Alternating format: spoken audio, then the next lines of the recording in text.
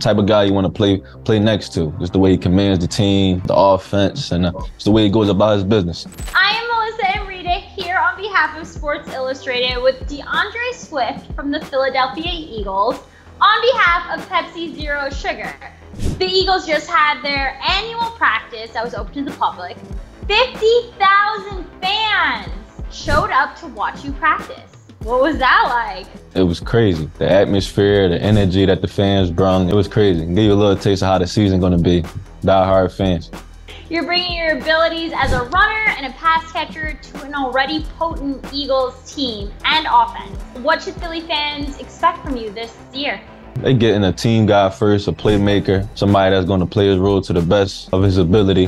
Just looking to have fun out there, man. That's all. Okay, so Jalen Hurts, you get to see him up close and personal in practice. What is he like as a leader of the team and the offense? Exactly what you said, a leader. From the moment he wake up, I guess till he go to sleep, he the same way. Business like all day, every day, 24 hours of the day. Type of guy you want to play next to. Just the way he commands the team, the offense, and just the way he goes about his business. So is he posed for an MVP run in your mind? You got my vote. Yeah, I would believe so.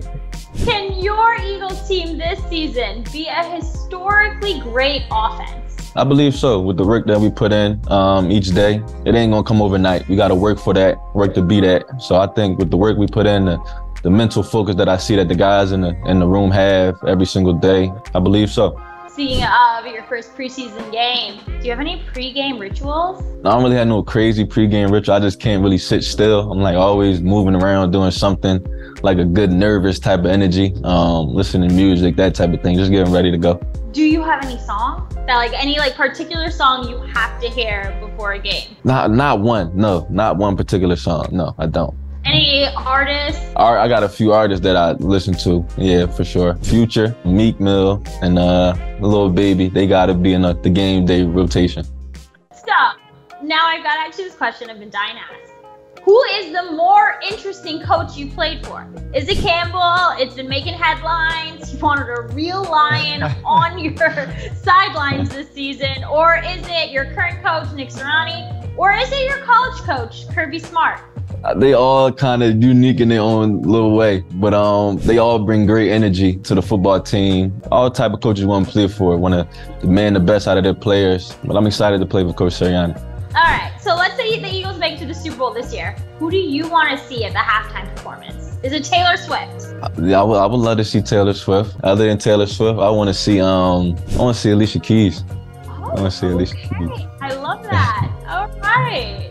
You're going to be up for a new contract after the season. With all the talk about running back value, is that something that's in the back of your mind? Not really right now, no. I'm just focused on the next practice, really getting better each single day.